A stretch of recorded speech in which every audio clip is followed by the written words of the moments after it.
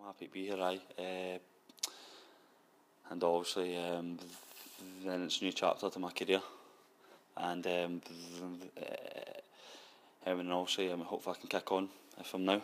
Yeah, I'm delighted to get him in. I had Robbie up at Hearts and I think he's real potential. You know, he's a good young player. He's the type of player we want to attract to this football club that's got energy, you know, works hard, wants to excite the fans and entertain them, and also has real potential. Like I said, he's exactly what we're looking for. I mean, that's working for the past 6 months with him, obviously, and that was, as soon as I heard he was interested, and that was what to sign for him again.